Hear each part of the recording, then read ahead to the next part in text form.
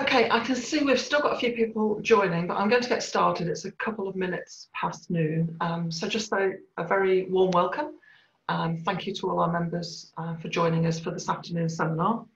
And we're going to be discussing the topic of transitioning out of the crisis.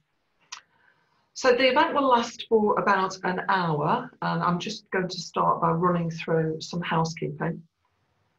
So this event is an online seminar rather than a webinar, which means that instead of death by PowerPoint, I'm going to be interviewing a panel of industry experts on this topic so that you can hear their views and their experience and their ideas firsthand. We're also going to take the opportunity to benchmark some key areas. So we'll be doing a few polls shortly, and my colleague Sarah will be joining me to take you through these. Now, you should be able to see the faces of the people being interviewed, but please don't worry. Your own devices are automatically set to video off and mute. We do literally have hundreds of people registered for today's event, over 500 people. So unfortunately, we can't take live questions. However, if you look at the bottom of your screen, just hover your mouse over the bottom, there is a section for Q&A. So please feel free to put questions in there at any point during the seminar. I'll try and pick them up as we go. Hopefully some of the speakers will naturally pick them up.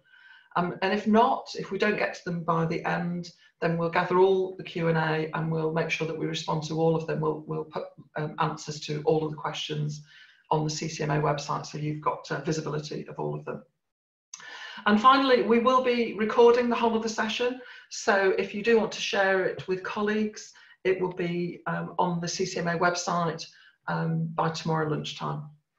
So on our panel today, I'm joined by Ian Ashby, who's the Principal Strategist at ServiceNow, Adrian Japp, the Quality Manager at CDL, and John Sullivan, who's formerly Chief Innovation Officer at Virgin Trains. And I'm going to introduce you to each of them shortly. Today's seminar is supported by CCMA Platinum Partners, ServiceNow. They'll be very well known to many of you on this call as a global provider of IT solutions.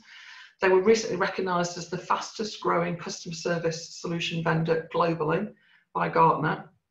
And they are used in the UK by some large well-known brands that you'll know, such as Vodafone, Capita, Post Office, and very, very busy supporting the NHS right now. So Ian Ashby is the Principal Strategist for Customer Service at ServiceNow. And his role is to help organisations successfully transform their customer service and customer support operations. So I'm going to start by introducing you to Ian. Hello, Ian. Hi, Anne-Marie. How you doing? I'm very well, thank you. Thank you for joining us today, Ian. Pleasure. Can you just give, I know we'll be coming back to you as part of the panel interviews later on, but can you just give us a brief overview and history of ServiceNow?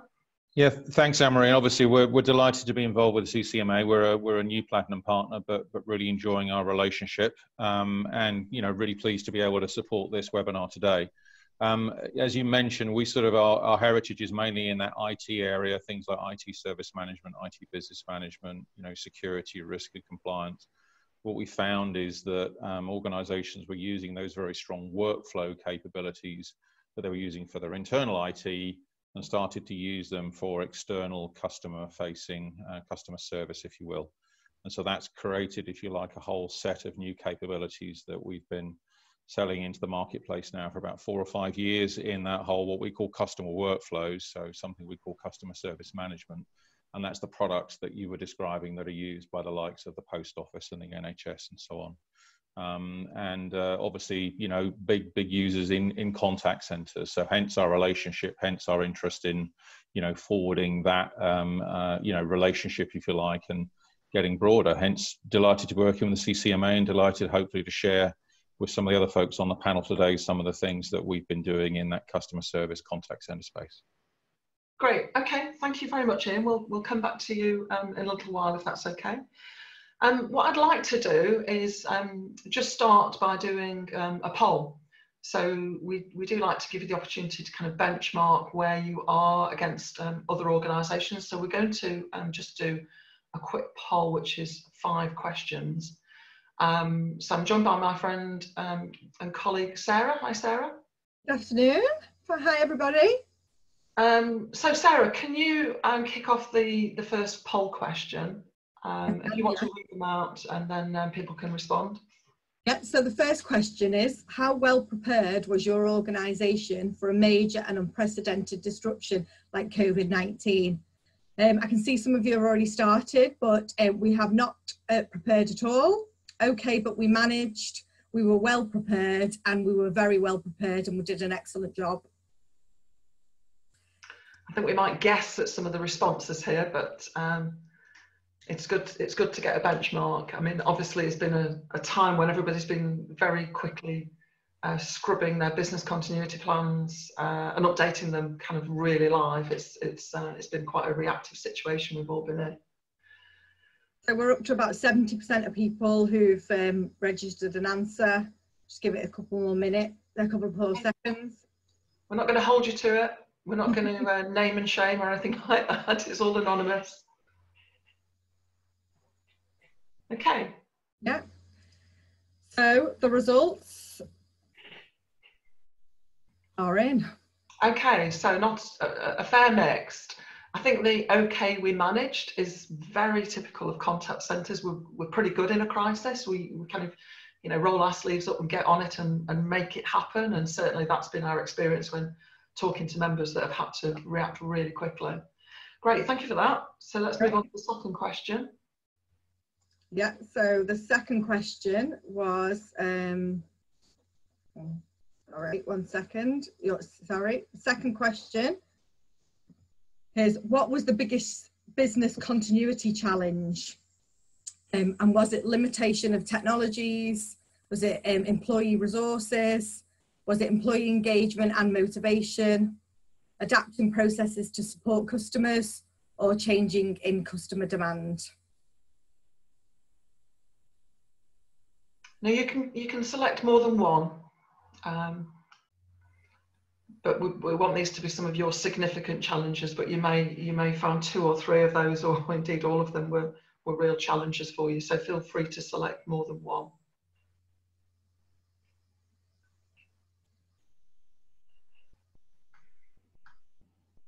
So the votes are coming in. We're about 67, 68%.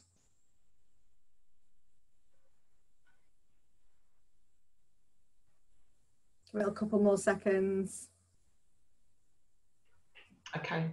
Yeah. It's actually single choice on that. And the results are in. Wow. Okay.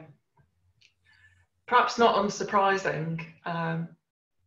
A little frustrating, I know, for all the contact centre leaders that have been trying to get various technology solutions past the boardroom, and then find yourself in a crisis with limited technology. So 48% saying that's the biggest issue is limitation of technologies. So yeah, fantastic. Thank you for that. And the third one. Third question is, what part did innovation play in the business continuity solutions you deployed? And we've got options are not at all, limited examples, some examples deployed, and innovation is a key part of all our solutions.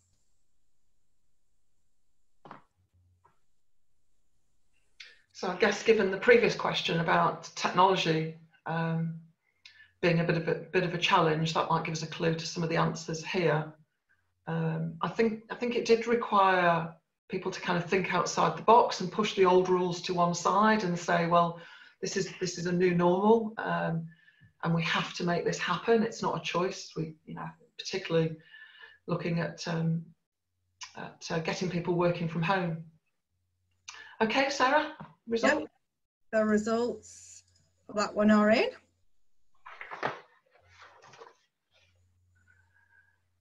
Okay, so actually not bad actually. So that suggests, you know, people had to think outside the box. People had to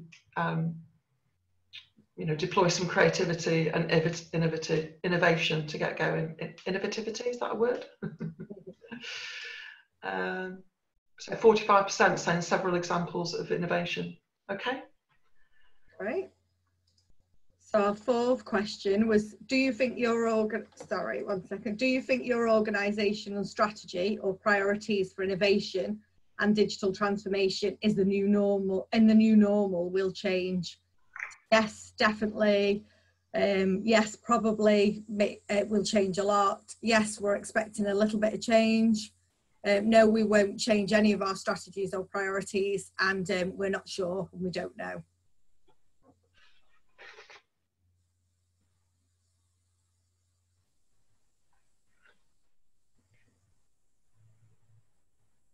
So will your strategies or priorities for innovation and digital transformation? Gosh, we've been talking about digital transformation for years, and people still seem to be at various different ends of that particular journey.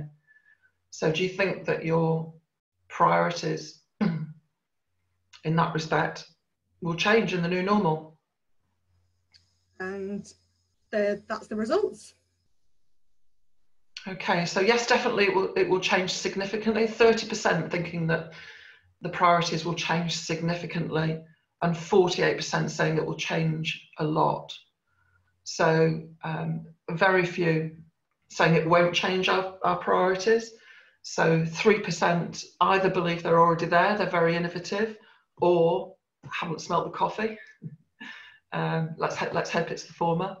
So yeah, I guess going back to the day-to-day will be far from normal. Okay, so the final question. Right, our final question. So who led that customer service transformation of your company? We can't see it, Sarah. Sorry. Who led the customer service transformation of your company? Was it the chief exec? Was it the chief innovation officer? Was it the customer service director? Or was it COVID-19? Ho ho. Yeah.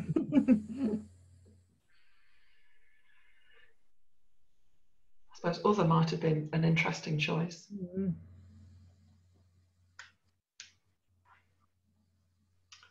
Okay, so that's the last of the polls. If you want to click your answer, that would be fabulous, and then we'll move on.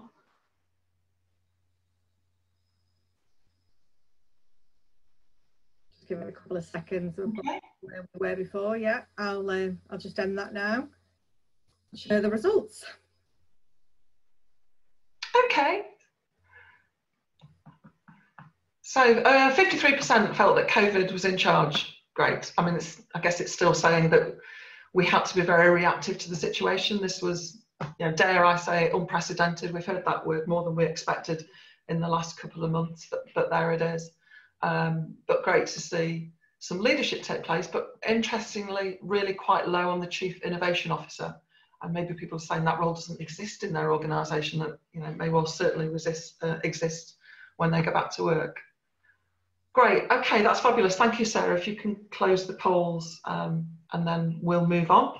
Okay, so I'm going to move on to the panel interviews now. And as I said, we've got 3 panellists that we're going to talk to today and just ask them to share their experiences. So I'm going to start with Adrian. Adrian Japp is the quality manager, and Adrian works for CDL, which many of you will have heard of and no doubt be working off their systems. So Adrian's has 17 years experience in quality management and IT service delivery. He heads up the team that manages and delivers the service management software solutions at CDL. He's been particularly busy lately because for his sins, he's also a significant part of CDL's business continuity team. So if you can just turn on your video, Adrian, and microphone and join us. We're on and here, Anne-Marie, thank you. Hi, Adrian, how are you? I'm very well, thanks. Great, good to see you. Thank you for joining us. Adrian, if I can just throw it out there really, I know you're going to share a few slides with us, but say, how did CDL cope? How did they get ahead of COVID-19 and the situation we all found ourselves in? So there is the big question really, and again, if we can kick off that slide. Thank you, Sarah. So yeah, it was a big one. COVID-19. It's a big one for us all, and still is, and will be for a long while to come, obviously. So you know, when this hit, we were quite early on the scene in terms of our response to it, and you know, we had already prepared, which I'll go on to in a little bit, for the actual a crisis such as this. But there's always a reactive element, and seeing from the polls there, you know, there seems to be a lot of reactive answers when this thing hit. And a lot of companies have, it's hitting them blindside to a certain extent. So how did CDL react, and how did we do so well, and why are we still doing so well in this situation? So if I can just flick to the next slide, Sarah. Oh, well, that's me reacting to the challenge of the pandemic there.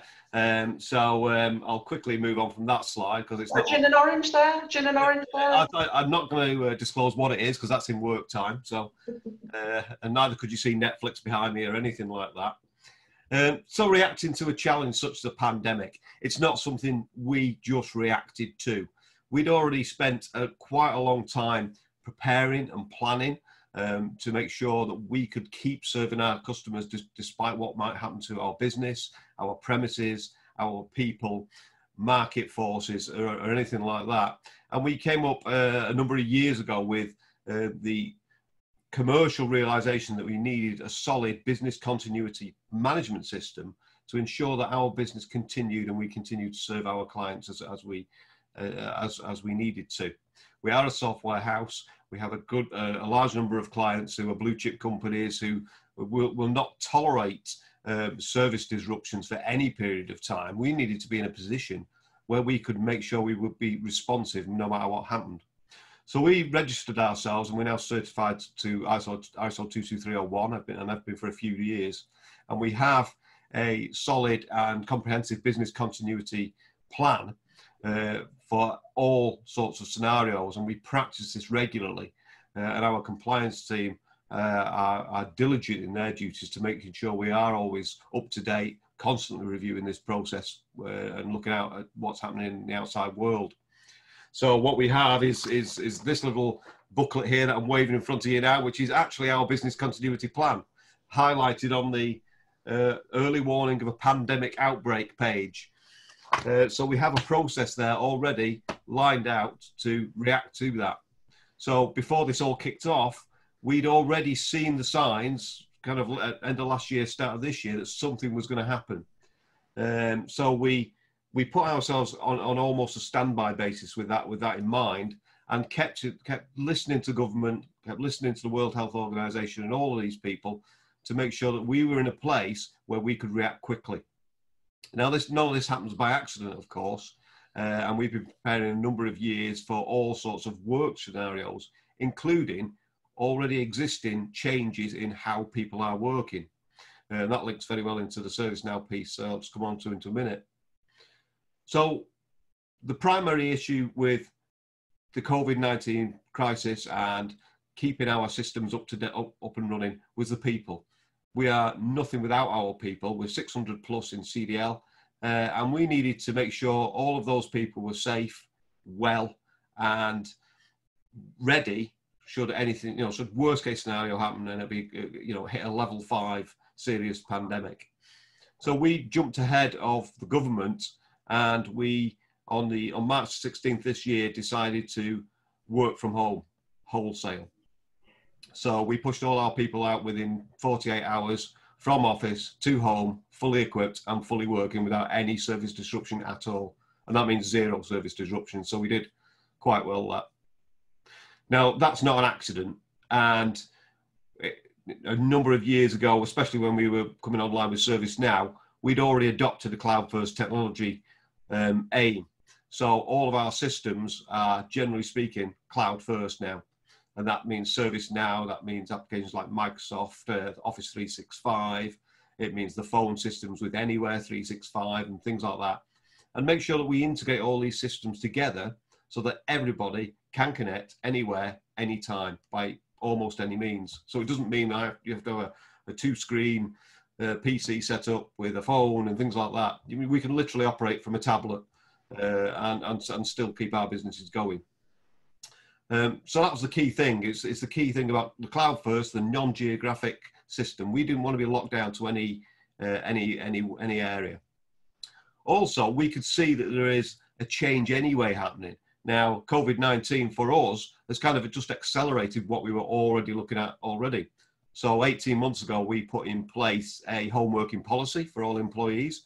and regularly have various teams and people in those teams working from home. So that was already in place. So we were at a considerable advantage there in having all our staff geared up with all the laptops and all of the systems that we needed to keep them people working from home. So we are where we are now. We're not in the office. There are approximately on site today, 3 staff on site today. I can see that from a dashboard in front of me. And that's one facilities member and a couple of the infrastructure guys are sat in the office, all on their own in an empty building. And the rest of us are at home, fully working and fully connected.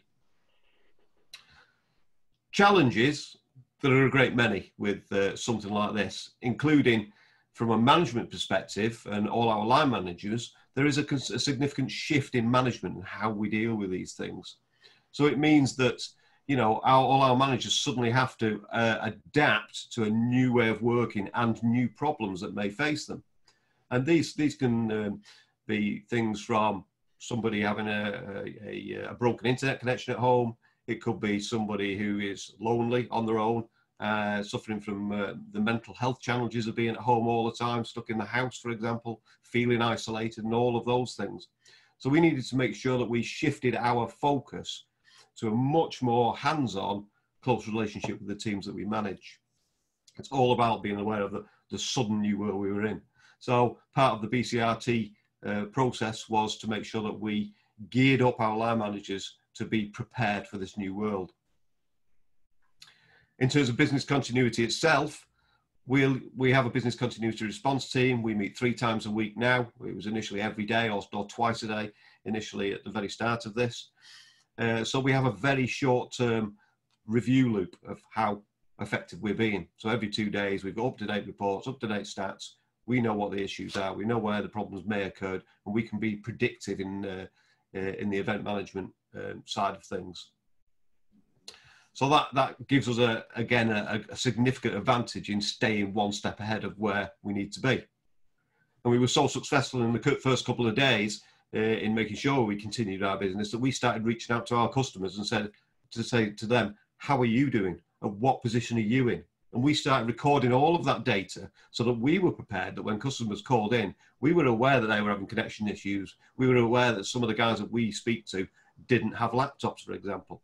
You know, we saw signs from other companies that, you know, I've spoken to of people, you know, ordering 1,000 laptops for their staff on day 1 quickly and wondering why they weren't arriving, and, you know, a certain panic element. So we reached out to our customers and to say, actually, if there are issues, contact us by whatever means you can, and we will help you and adapt our systems. So the core of this really, you know, in terms of this, in this, you know, what we're talking about today is how does ServiceNow fit into this? Well, we've been live with ServiceNow for 3 years, and it's our core workflow management system. So for our service desk operation over the phone, through the internet, portals, through email, and all of those mechanisms, ServiceNow is the core of that function. So most of the stuff that comes into the company comes through ServiceNow. It's dealt through in efficient workflows and managed accordingly. So that fits very well within the organisation. And ServiceNow cleverly released an emergency health report application, which they provided free to all ServiceNow users a couple of months ago. So we rolled that out very quickly within the organisation, so that we've now got dashboards of staff status for every single member of staff that we have.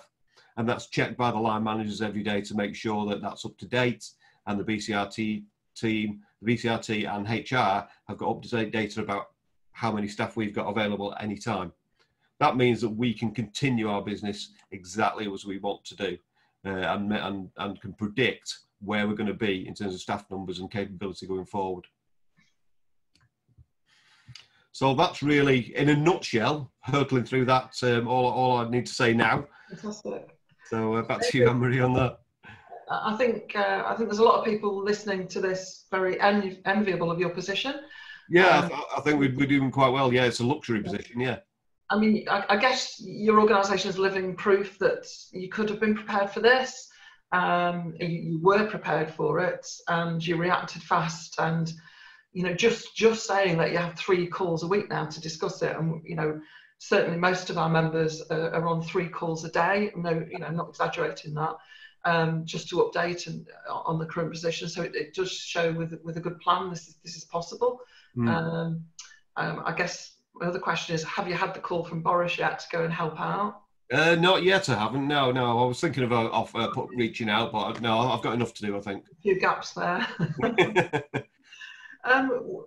So I'm sure it wasn't without its hiccups. There are always some lessons learned, and it feels like maybe one of them was the people side of it, in terms of, you know, the plans were all there, but when you actually have to deploy everybody home, then you do come across, you know, engagement issues or health and well-being. What have been those key challenges for your people? Yeah, I mean, we are very much people first company. We are a top 100 employer in the country, and so our staff and our colleagues recognise this. So that's all good. So we immediately put in place the communication systems through Teams chats and daily meetings, encourage all our line managers to do these, to head up any situations that may occur.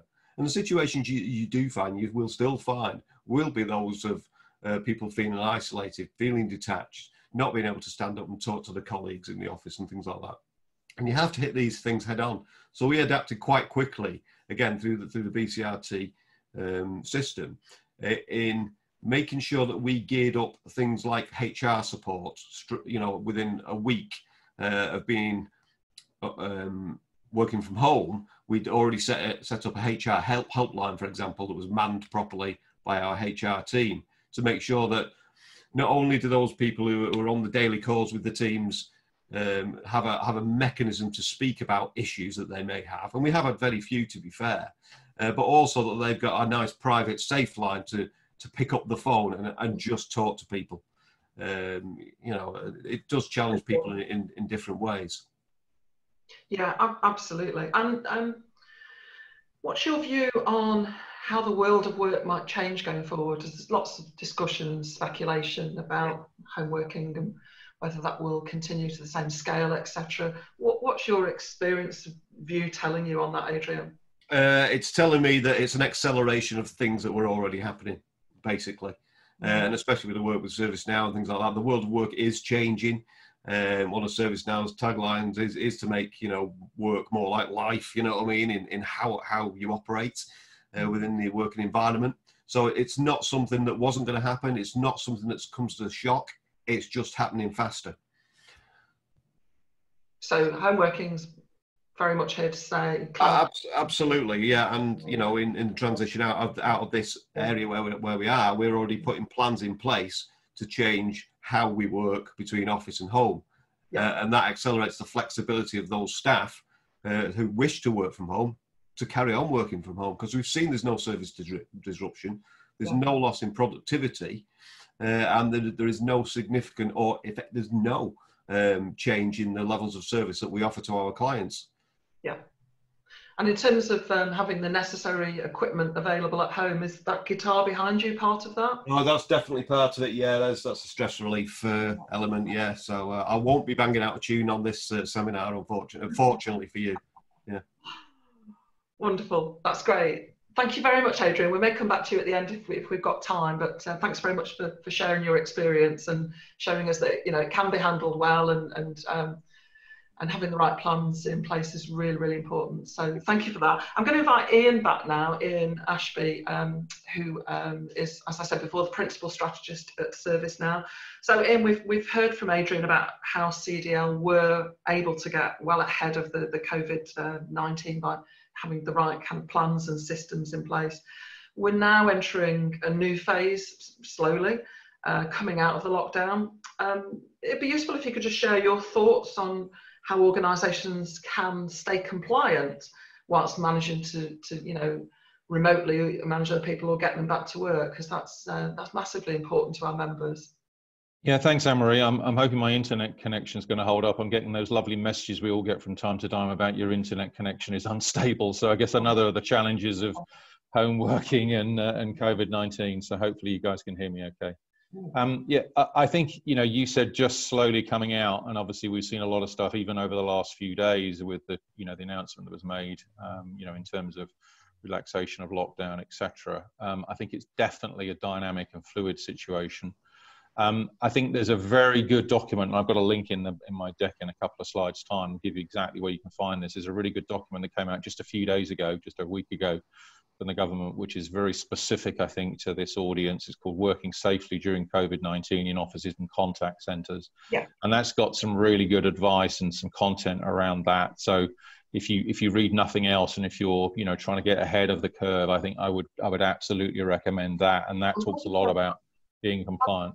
I'm glad you said that, Ian, because the CCMA worked with them on it.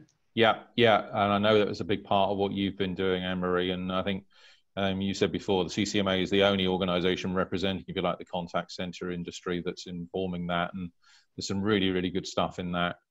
The other little sort of picture I'm showing there is some of the stuff that we're doing, and Adrian kind of touched on that. Obviously as a big provider to customer service and contact centres, we've been thinking very carefully around how we can help, and Adrian mentioned some of the applications we've made available free of charge very early on, and I think now getting into this return to workplace, interestingly, we actually just made an announcement last night about some new capabilities that kind of fit into this piece, because we're getting huge demand from our customers around those whole areas around employees, the health and safety, the engagement, the communication, automating that, tracking that, and we'll perhaps come to that more, but obviously the safe working environment. So that's a big piece of the puzzle. If you could just go to the next slide for me, Sarah. I thought I might walk through, if you like, some of the things that I've sort of picked up and through all the stuff that we see and what I've been seeing, and just talk to these very briefly, if that's okay. So kind of looking at this back to work piece, there's a very clear sort of piece in the UK that organisations have a legal responsibility to protect their workers and others that interact and come into the office and do deliveries and so on. And fundamentally the advice around being compliant is that the organisation needs to think about the risks that those workers and others face and do everything reasonably practicable to minimise them. I'm deliberately choosing those words carefully, because that is the essence of managing that compliance piece. Really important, actually, and it wasn't something that I realised until I got into the detail on this, risk assessment is mandatory in this scenario for any organisation that has more than 5 employees. So, if your organisation is not thinking that through and is thinking about bringing people back into the office, assuming that they mainly work from home today, you have to have that formal risk assessment. And in fact, again, that guidance is saying that they expect most organisations to publish the results of that risk assessment on the website, and they expect it for all employers who've got more than 50 workers. So if you think about that compliance piece, again, it's around doing the work, but also making it visible and available to employees, to customers, to suppliers, etc., so they can see that that work has been done. There's also a very strong mandate around consulting with employees. Employees as a whole, work councils, unions, whatever. They have a duty to consult people on health and safety, and this absolutely fits in that category. But it's not just around that. It's obviously the whole thing, that I guess you were touching on earlier on, Anne-Marie, around, the hearts and minds, kind of get people buying in, making sure you don't have disputes, understanding at an individual level the concerns and seeking to allay them. And I saw some things on the Q&A around things like childcare and things like that, understanding, concerns and questions people have around that, picking that up and reacting to it and communicating through that.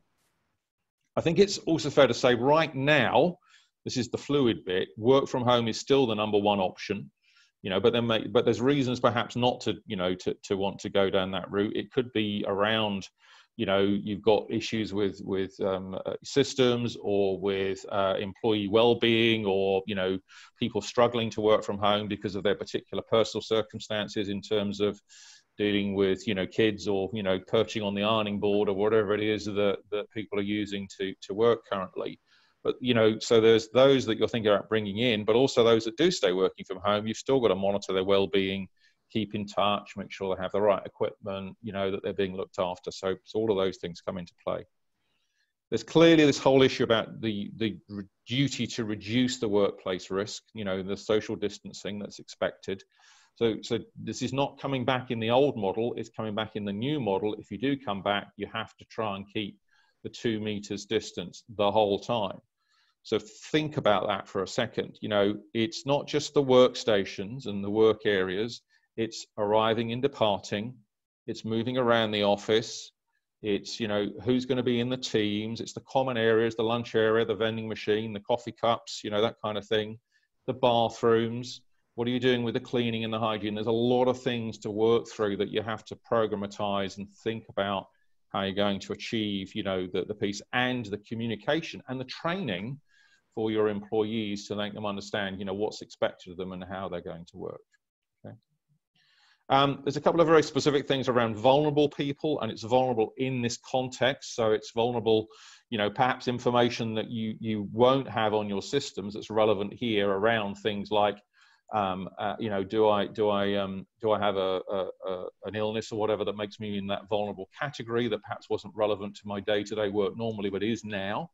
Or, you know, have I got childcare issues because the kids are at home now, there's no one to look after them, you're asking me to come into the office because they're not back at school yet, things like that. But also, if you're vulnerable, you actually get priority for lower risk jobs. So again, just thinking that through as an employer. And then obviously the usual things around equality and discrimination, particularly disabled workers and expectant or new mothers. So again, things to kind of work through. And then the final kind of comment here really is just around, you know, protecting yourselves by automating. Having those systems to plan, schedule, track, monitor, and communicate, you know, that's really where people like CDL are using systems like ServiceNow to help them with that. Now, there's a final point now. I just thought I'd share a very specific example. And I think, you know, that everyone can understand that don't make headlines for the wrong reasons. No one wants to do that, want to make headlines for the right reasons. But I just thought I'd share something. Some of you may have seen this one. There was a call center in South Korea right early on in the process. They had about 800 employees working in the call center across 4 floors. They had 97 instances of COVID in that call center. If you think about that, now break that down a little more, 94 of those were on a single floor out of the 4, and 79 of those are in the same section within that floor.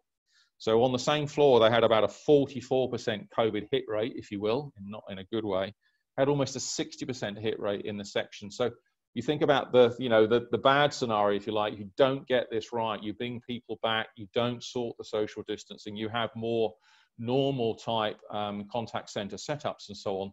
That's the sort of risk that you can have with one person effectively creating, you know, the thing. So that's the sort of thing that you've got to manage, and that's the, you know, why you have to pay all this attention in terms of compliance, your systems, your tracking, etc., to really make it worse. That's a very specific contact center example.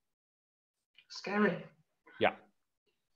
So just, I said I'd share the details there for those of you that are interested. Obviously, you'll see this in the deck and the recording, but I definitely say get that information there.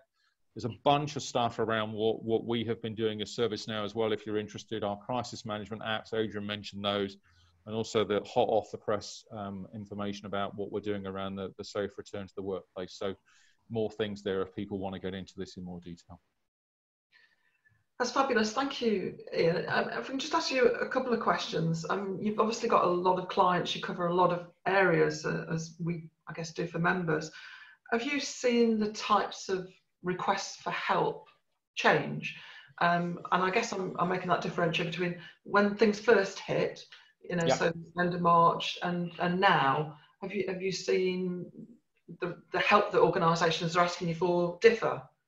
Yeah, I would absolutely say that's the case. I think when things really kicked off, it was all around the classic sort of, I call it emergency response.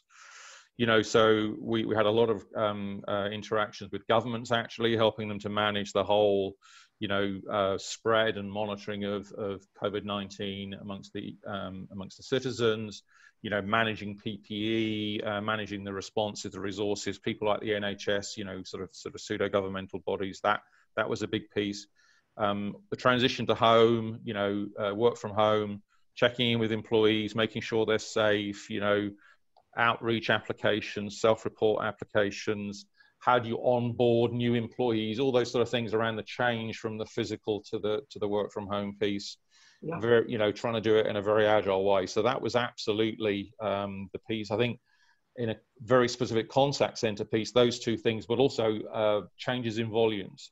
You know, big volumes in some markets, you know, travel, transport, banking, and so on, and coping with those extra volumes and trying to shift stuff to digital channels and self-serve and things like that. So those were the things we saw, I'd say, in the first sort of 4 to 6 weeks, I guess.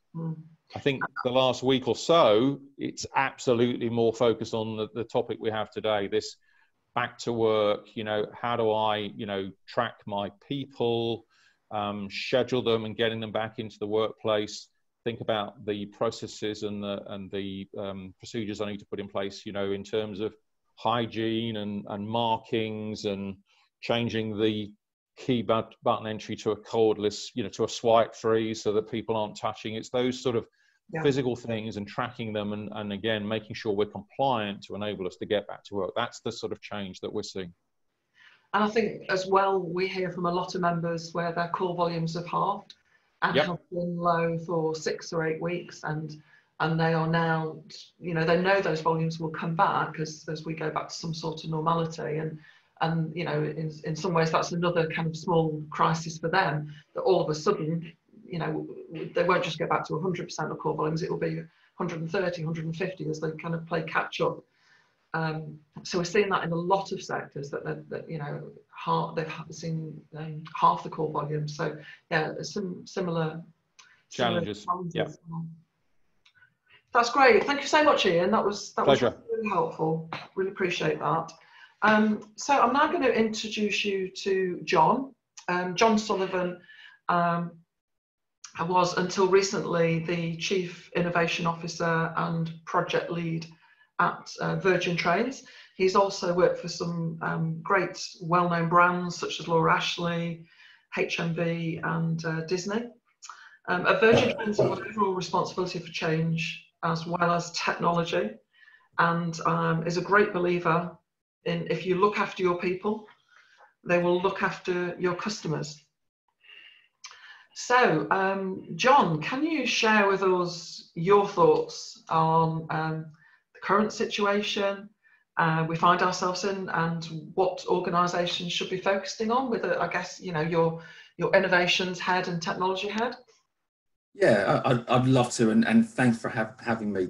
If you don't mind, Anne-Marie, what I'd like to do is start off on a somewhat kind of somber note, and then hopefully drive excitement as I go along. And actually, you can score me at the end if you like. Yeah, hit us with it. So I think on the somber note, I think there's, you know, I think we can absolutely predict that it's going to be a more competitive business environment. I think you're going to see, to a certain extent, there's going to be a consolidation of companies out there.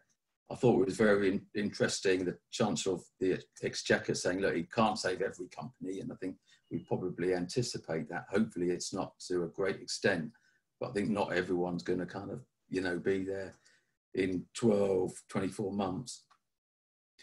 And, you know, I know for sure, and talk to my colleagues who work for private equity companies, you know, they will be thinking to a certain extent, what companies are there to be kind of purchased? Can we get a good price from these companies? And that might mean there's further consolidation of organisations.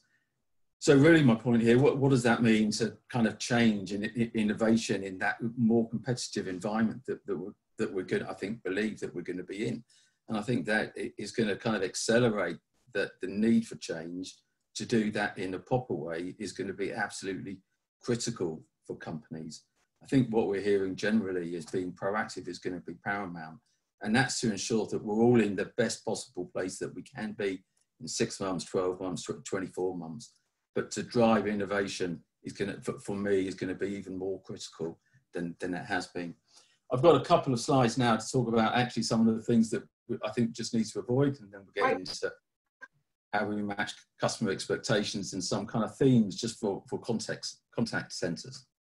So I thought it was really interesting. It was last year at some point, I think it was broadly about 12 months ago, PwC in the US and in Europe did a survey on CEO. You know, is listed innovation, is that a top priority? Well, actually almost all of them listed it as, yes, it's absolutely top priority. You can see there it's 97% kind of actually what the other 3% thinking, but that's not for now. However, there was a disconnect. So when you're talking to the people who are actually delivering change and is fundamental part of the business. You can see more than half the people, you know, and these are people involved in change and innovation, didn't have time to, you know, develop their ideas. 43% of people didn't know who was responsible for innovation within the business. That wasn't clear. And again, more than half the people didn't think that the business had an innovation plan that was effective. And actually, there's a lot of noise around this survey that I had looked in detail about. Actually, some people knew, some people didn't know. You know, I'm a massive believer, and this is getting on to the next point, is innovation as change has got to be absolutely at the heart of the business. And if everyone who's involved in that change and innovation doesn't get that, then you know it's going to be really challenging to deliver that. At Version Trains, we did, when I started going back a few years, it was just the technology team that drove innovation. I think why we were so successful is we got the whole business to deliver change. And this is something that we're all going to have to kind of do as businesses to drive change in a kind of single way. And that, you know, we call it digital transformation, but for me, I think it's more than that now. You know, this is, you know, I don't want to be over dramatic, but this is kind of business survival. I don't know what we should call it. It's maybe business transformation or business change, but I think everything now, I think we all appreciate, is going to be about digital. When I left Version Trains, when we lost the rail franchise a few months ago, 95% of our projects were digital, you know, and now I'm sure actually 100% of them are going to be. There's one thing here that's really important that isn't going to change, and that's leadership. Leadership is going to be critical. Sponsoring is going to be critical. And that view that we're all in this together, we're driving the change, is also going to be critical. I don't think that's ever going to change. John, I think, I don't think people will be overly surprised at that. And, you know, that it's disappointing, isn't it? But, you know, time after time, organisations do surveys and the board go, yeah, everything's great and we're innovative and we're going to be digital and our customers love us, and the guys on the ground floor are going through these challenges of, well, you know, nobody told me, and why have I got so many blockers? And it takes me back again to the, well, you know, maybe politicians versus civil servants, and, you know, how do we join it all up? And the digital transformation, you know, this has become a disruptor, hasn't it? This situation that we're in has really thrown everything up in the air and made people, I guess, rethink about, you know, don't believe every PowerPoint presentation is reality. You know, and I think you're right. It is about. Oh, and I think, you know, and I think that's a great point, and it's something that we found in my early days at Version Trains. So I think we learned how engagement was absolutely critical. There's the disconnect there, but the big thing is in the engagement. And what I really enjoyed is when we were doing presentations within the business, actually, I encouraged dissent, because there may be some frustration there, and the people that outline their dissent are doing it for the right reason. It's a positive thing, by the way, and they're articulating some challenges. And one of the reasons why leadership is critical, there's many reasons, right? But one of the reasons why it's critical is you've got to listen to that dissent, face into the challenge, and, you know, do something about it. But that you know, change isn't about technology. Technology is a core component. It's all about people. We're all in it together. We've got a single vision of what we're going to achieve, and let's drive some excitement. And that's another thing that isn't going to change. Agreed. So I feel like the BBC update. Next slide, please. Here's 5 o'clock again today. But here's some reasons, you know, not to do project that I've seen in my career, and I've had, you know, I've been working for a number of years. We won't go into how many years, but it's been a number. I think, you know, responsibility is really important. So I think in the future, we've got to take responsibility. I've got a kind of somewhat humorous picture there. This is in Hertfordshire. The guy who draws the white line along the road, there's a tree sticking out. He said, I'm not a tree cutter. I'm not moving the tree. So what he did, he went round the tree. But I think when you're driving change, it's going to be, you know, we've got to take on the responsibility, you know, for the right reasons. And again, to do that, you know, I passionately believe this has got to be done as a team, but to drive that as a team, but to take on that responsibility and the accountability when you're driving change is so important. But the next point I've already covered is about, you know, the team doing it together. And I think that the point there is to stay on the current path. This is not business as usual anymore. I didn't think it was before, but again, this COVID situation has accelerated that changes.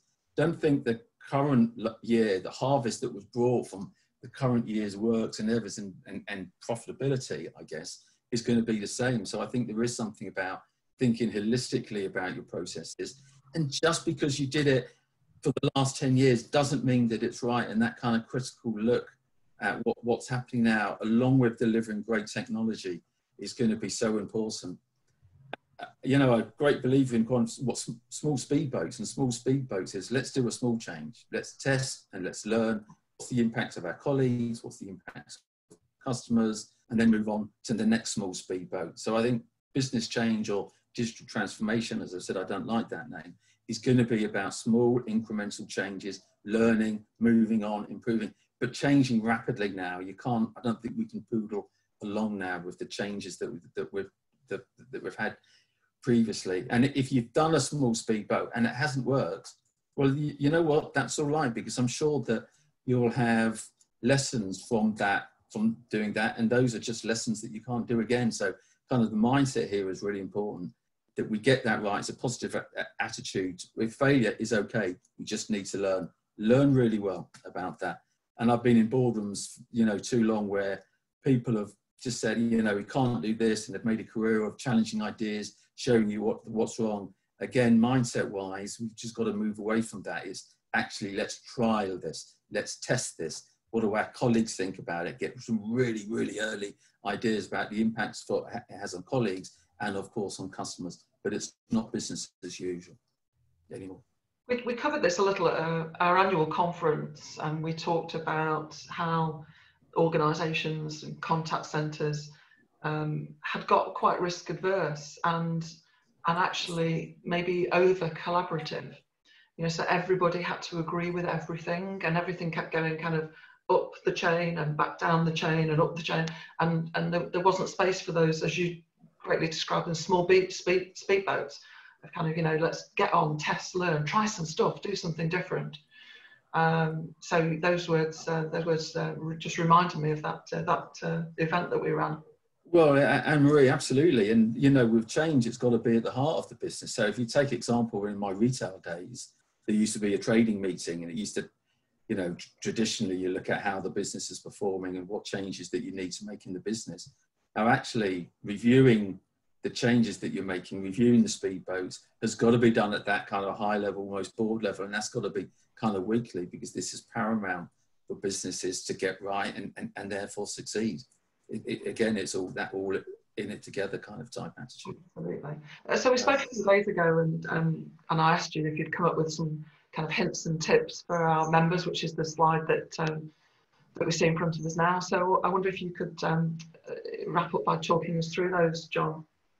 Yeah, so I won't go through all of them. The first one I think I've covered. I think the common theme that you can see here is modern technology is absolutely key, and so therefore being able to scale. We've talked before, Adrian has talked earlier about cloud first. I think that's paramount.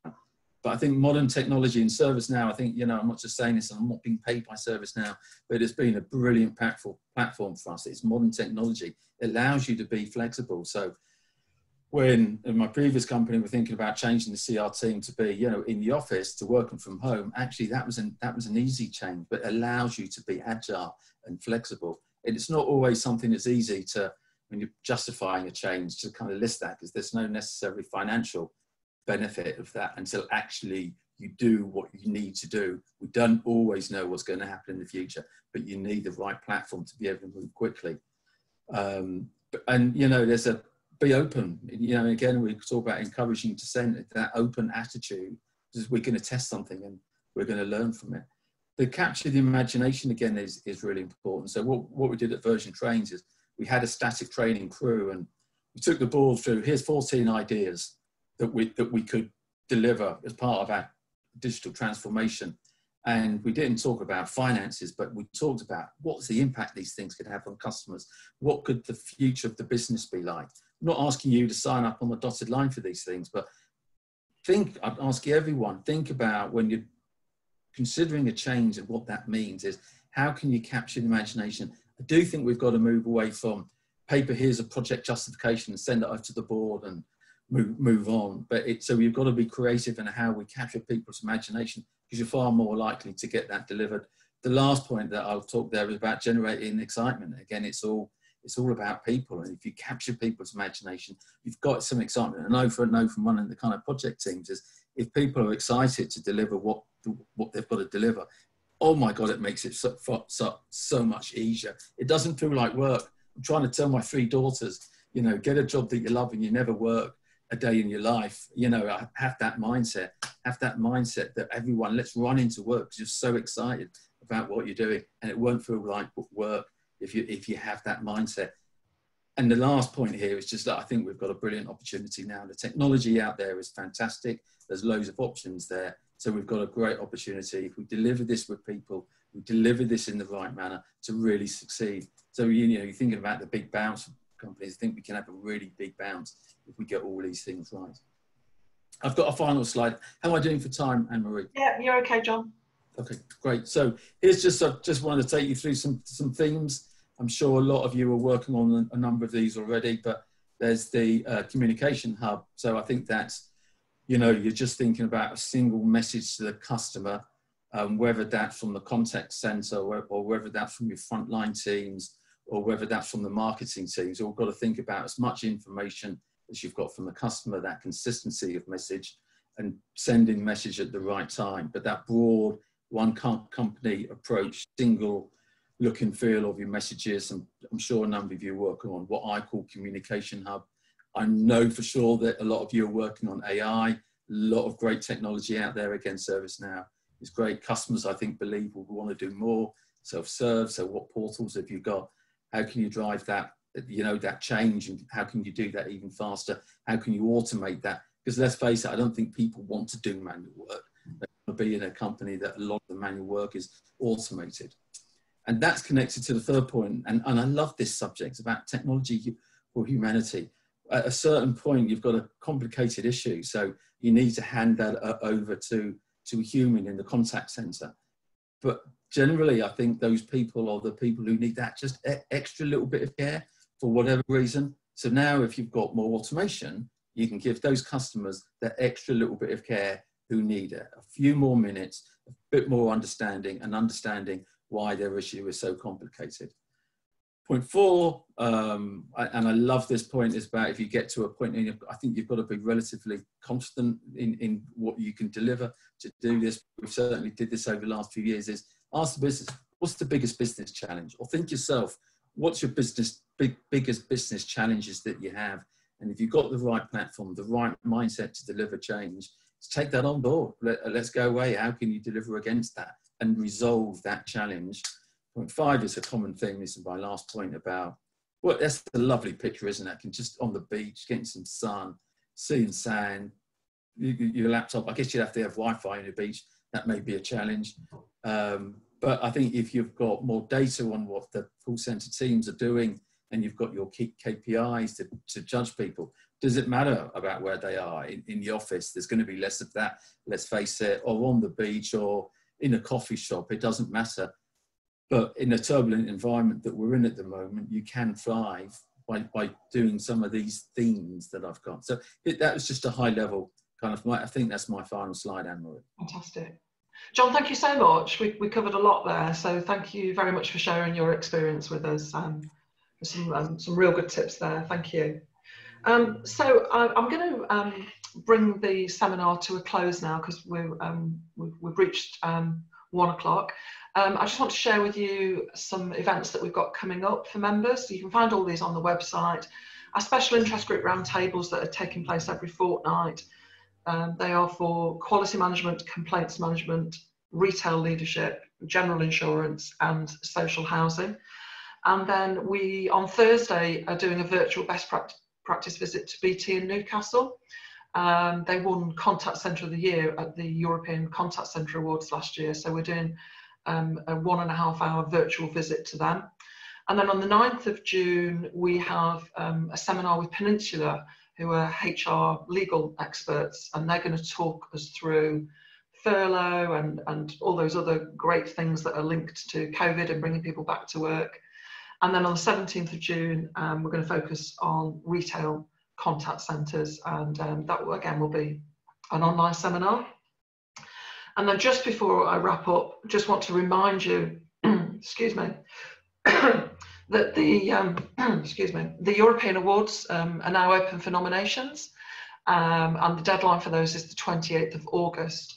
And if you take a look at the categories, we have introduced 5 new categories this year that are specifically focused on the situation that we've gone through in the last couple of months and still go through around COVID. So responding in a crisis, the best partner solution, the best leadership provided, supporting colleagues, supporting customers, and responding in a crisis, supporting the community. So if you've not been online yet, please do and have a look at those. You've got a few months yet to put your nominations together, but it is definitely a time when we want to kind of acknowledge all the amazing work that our industry and our contact centre colleagues have done. So it just remains me then to say a big thank you to all of our speakers today, so Ian, Adrian and John, and thank you to ServiceNow for supporting this event, and thank you to the hundreds of people that have taken time out today to join us. A reminder that we're recording this seminar. It'll be on the CCMA website tomorrow, along with the answers to the few Q&As that you've raised. We've, I think, dealt with most of them as we've gone on. And have a great afternoon, and look forward to seeing you at an event again soon. Thanks very much. Bye.